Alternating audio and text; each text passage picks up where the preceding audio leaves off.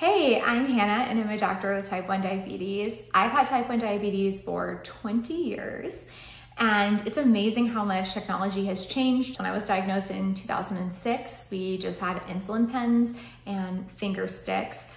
Insulin pumps were starting to come around, but not super common, certainly not as common as they are now. I've really been interested in technology since the beginning and I've tried quite a bit of the pumps on the market. Today I want to tell you which new technology I am most excited about. And this is truthfully the first time I've been excited about an upcoming technology in a long time. When continuous glucose monitors first started coming out and being more available and covered by insurance to wear at home for people, that was an exciting time. I was in the middle of college when I first got on my CGM and didn't really understand how positively impactful that was going to be until I started it.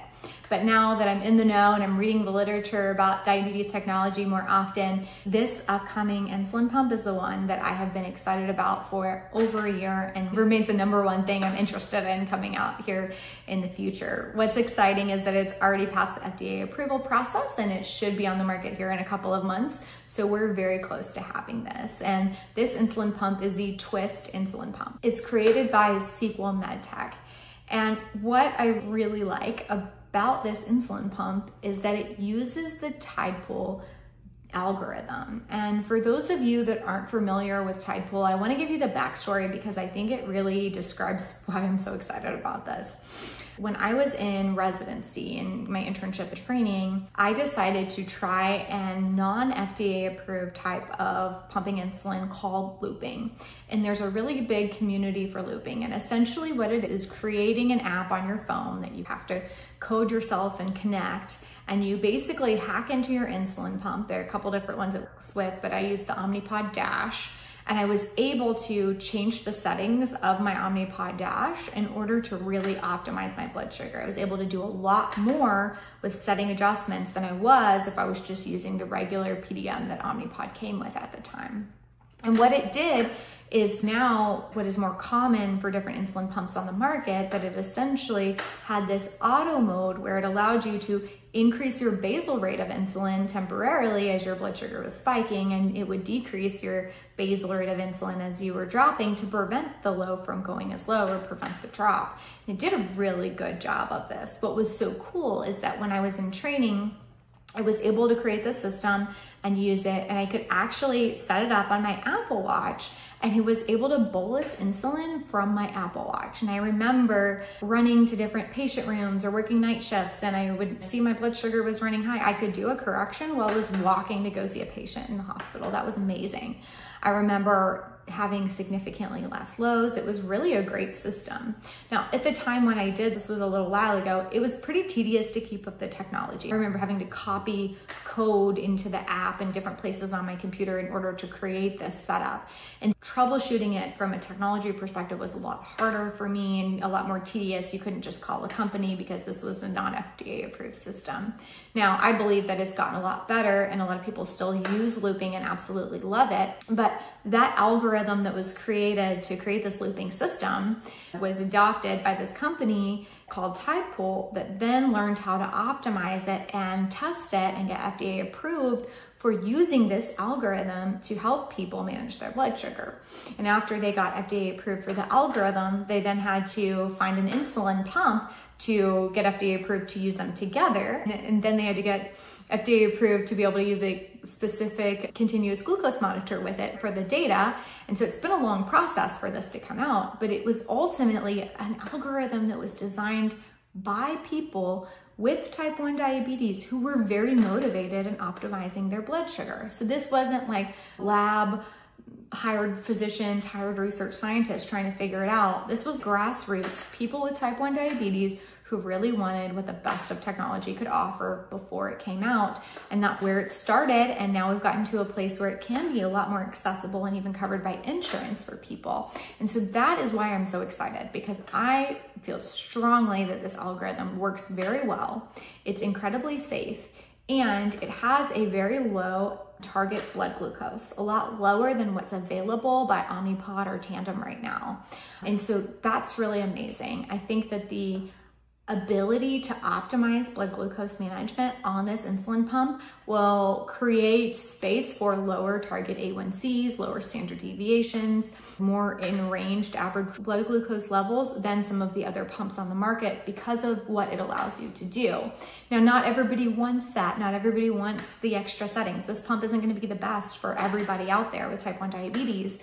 But right now in the market of insulin pumps that have the kind of auto mode, which would be the Medtronic, Tandem, and Omnipod here in the US, and now iLet, is that there's restrictions on how managed we can get our blood glucose. I wear the Omnipod 5 and tried that algorithm out for about a year, and there were so many good things about it, but one thing that made me not want to continue it was that every morning I would wake up flatline at 120. Now that's actually pretty great, but for someone without type 1 diabetes and healthy blood sugar to wake up at, it might be like flatline 85. So quite a difference.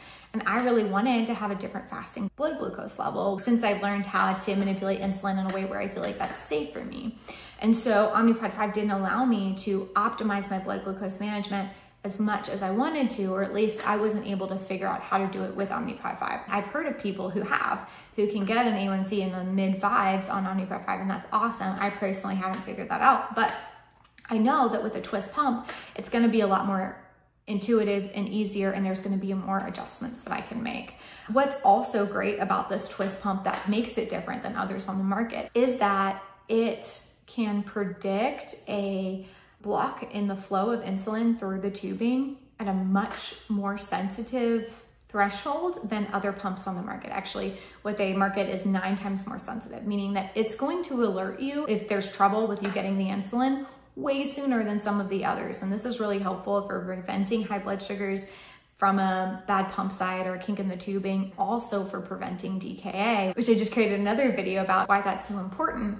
But really what we see is that understanding and troubleshooting technical errors around insulin pumps is a really big block for a lot of people to want to be on an insulin pump or to want to try one in the first place, is because when we have diabetes, we have to rely on getting insulin so importantly that putting a piece of technology that's not always 100% reliable in the middle of that feels too scary.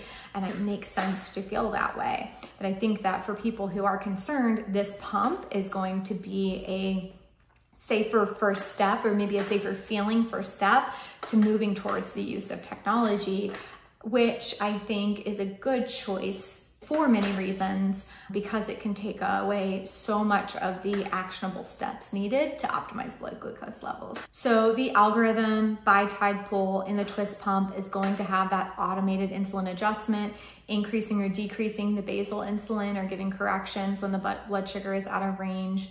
It's also going to allow for different types of mealtime boluses. It's going to account for faster acting carbs versus higher fat, slower digesting meals, which is really cool. What I also love about the twiist pump is it's going to give you flexibility in bolusing. So it allows you to bolus from the pump, it allows you to bolus from your phone, and it allows you to bolus from an Apple Watch, which again, if you have a busy, active lifestyle, is so amazing.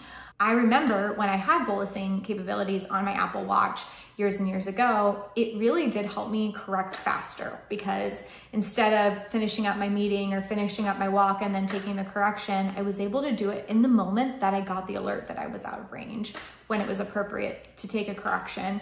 And that really helped me to prevent higher blood sugars from lasting as long as they did, or just correct myself back to a range I would prefer to be in sooner. The last piece about the twiist pump is that it will collaborate right now with the Freestyle Libre Plus sensor. And for a lot of people with type 1 diabetes, they are diehard Dexcom fans. They love Dexcom. They've only ever been on Dexcom. And as a person with frequently changing insurance plans, I've had to go back and forth between Dexcom and Freestyle Libre quite a bit, especially over the last 3 years or so. And what I have found in my personal experience, now this isn't data interpretation, so this isn't the physician answer, this is just my personal perspective, is that I find that the Freestyle Libre to feel about as accurate as the Dexcom G7.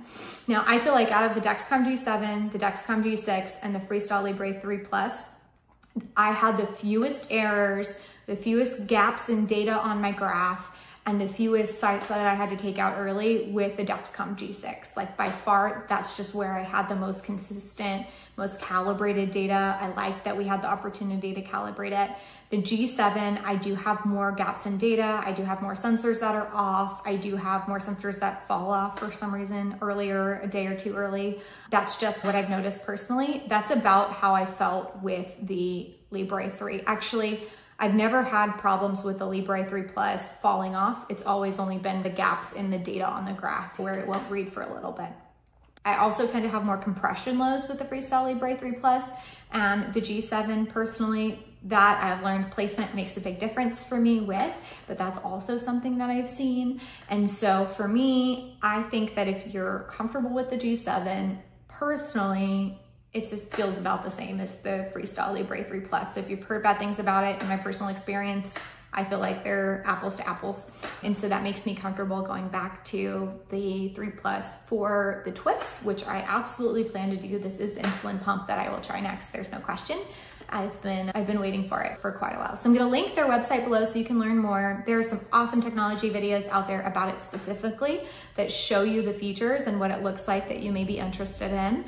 I feel really excited. I want people to know about this because good things are happening in the world of type 1 diabetes and technology. And I just feel like the story of Tidepool is such a breakthrough. They had this campaign, "We are not waiting," and here we are, we're not waiting anymore. And not only are we at a place where we can have the technology that we want to use, we are on the precipice of distributing it to people where it can be covered under insurance and it can be FDA approved, and we can have a company to help us troubleshoot tech problems. And I just think it's such a beautiful thing for the world. If you have questions or if you want any more specifics, I'll share with you what I know. And then again, I'll link the website. Thanks for sticking to the end. And if you're interested in more type 1 diabetes mindset support, I have an online course coming out here in a couple weeks that's really designed to help people with type 1 diabetes optimize their mindset, whether that's working through burnout, understanding how to break through kind of barriers or limitations we put on ourselves with type 1 diabetes, turn off the stress that comes every time we hear a high or low alarm where we feel a sense of shame or irritation, and really figure out how we want to create a relationship with type 1 diabetes that feels good, and how to do that and figure out what works best for you, because it's not the same for all of us. So if you're interested, I'll also have the wait list for the course below. I promise not to email you too much. We'll just let you know as soon as that's available in case you're interested in signing up. Thanks so much for sticking to the end, and I hope to see you on the next one.